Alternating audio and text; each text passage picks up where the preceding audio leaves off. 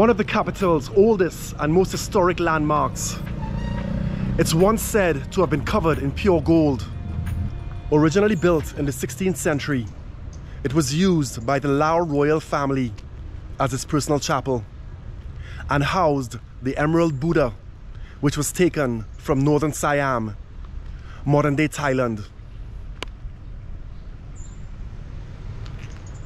The Laotians believed that it had been inhabited by a powerful seven-headed serpent, or naga, and had the ability to transform into human form.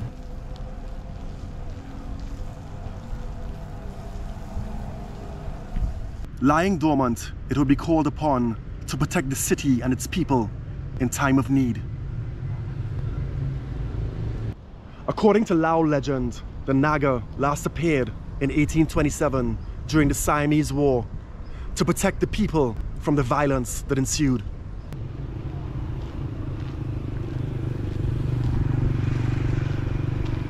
The naga, unfortunately, was outnumbered by the invaders, who removed the gold covering from the exterior.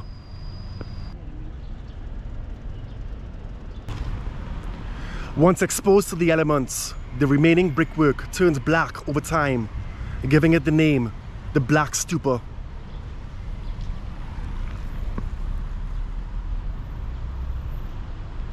This place pretty much represents the center of town, the town of Vientiane.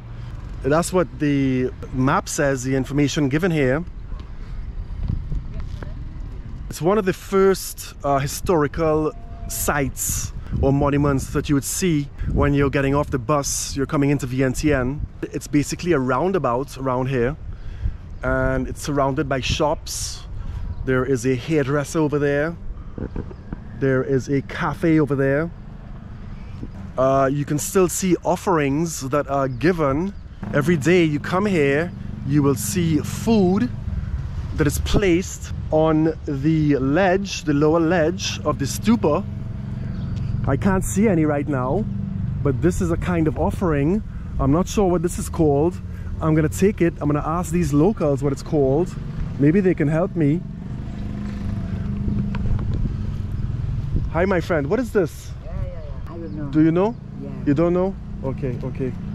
So I didn't get any help there, or maybe he doesn't understand my question. But sometimes you would see food, plates of food that are placed right here by the cafes and shops that sell food as offerings, and there'll be like a full plate with like chicken, rice, vegetables, and they'll just be sitting there and no one will touch it, and it's surrounded by benches that you can come and chill out and sit down on and gaze upon the Black Stupa, that dam.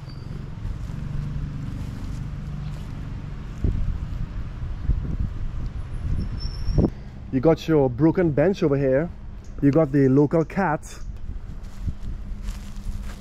You've got these two structures that are alongside the path that walks in. I'm not sure what they are. There's one there, there's one over here. They're not very symmetrical in the way they're placed. One is a little bit further away from the path than the other one. And there's some kind of a sign here. I'm not sure what it is. It says Vientiane Capital Implemental Electricity Department from 2012 to 2015. I'm not sure exactly what that means, but there you go. And that is the Black Stupa, that dam. Let's get out of here before the seven-headed dragon comes for me and get a coffee in an appropriately named cafe, that dam.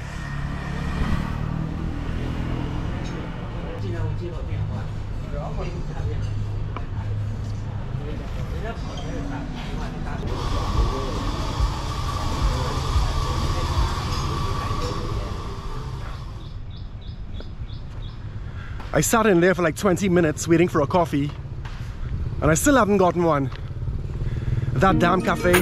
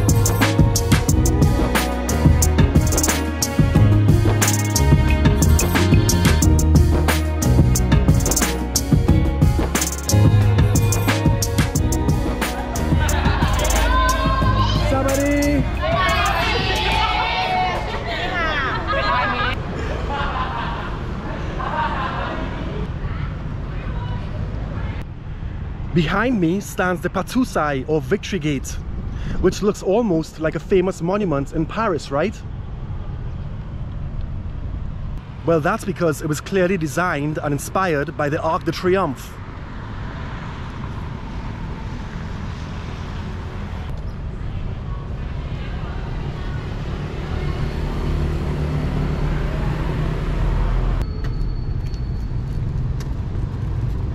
It was built in the 1960s to commemorate the fallen Laotian soldiers in their struggles for independence against the French Empire in 1949.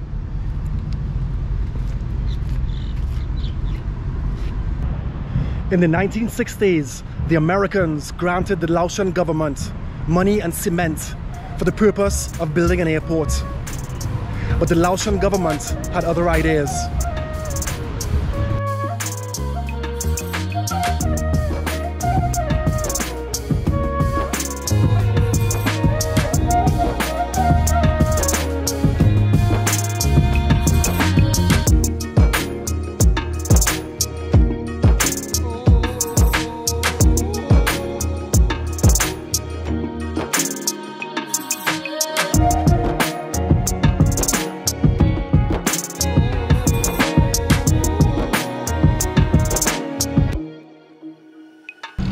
The government instead used the money and cement to build this monument in remembrance of the war. The Laotians nicknamed it the vertical runway.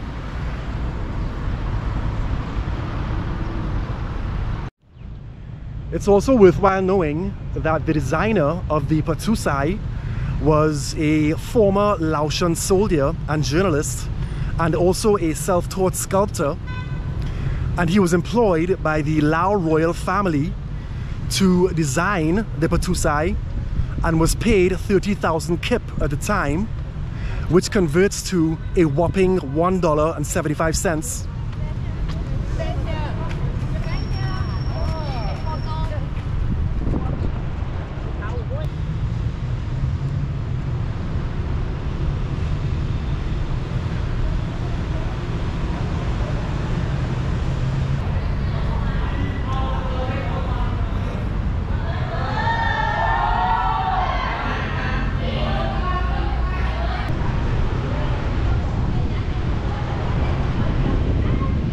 It's an obvious replica of the Arc de Triomphe, but it has its own Laotian flavor.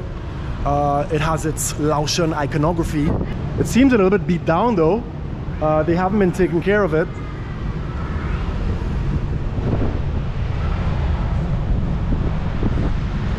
I'm not sure if the Arc de Triomphe in Paris looks like this, but it needs a bit of care. There's a poster of Messi here. I don't think he's celebrating the maintenance of the Patusai.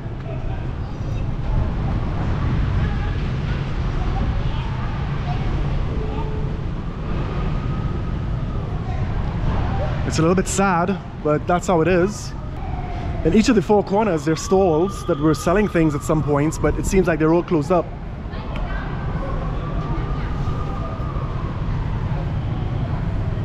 I'm not sure what they were selling. I can imagine they were selling refreshments, drinks, sandwiches, stuff like that.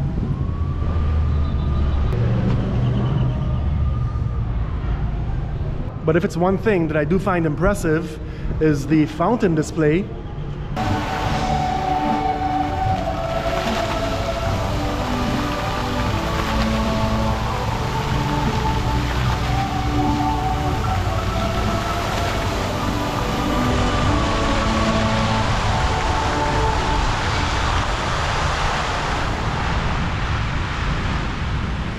It's even got an avenue, the Champs-Élysées, that's called Lansang. The Champs-Élysées is about 1.8 kilometers long. On the other end of the Champs-Élysées is the Place de Concorde. This road here, the Lansang, is 1.4 kilometers. And on the other end is the President's Palace. Let's go and check it out.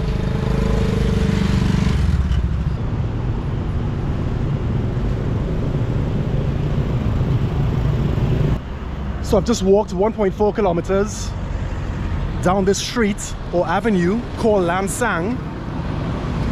And if you look on the other end, it's a dead straight avenue or boulevard. If you look on the other end, it's the Patusai. And on this end, 1.4 kilometers later, is the President's Palace. There should be 2 guards there, but there's no guards today. Maybe the president is on vacation in Thailand. They're usually standing right here.